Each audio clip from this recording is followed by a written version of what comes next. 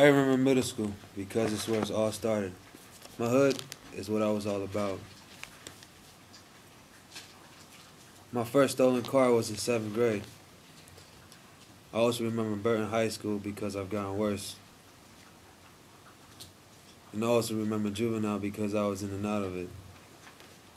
And my first group home, I remember that place because it was the only group home that would accept me. And I also got my shine on there in football. They called me Lil Palomalu. I've been there for a few years, but then I got sent to 850 Bryant. And I wouldn't forget that place because it's another place I remember. Because it was kind of shady how I got sent there. From a group home that would accept me, and the only group home that would accept me.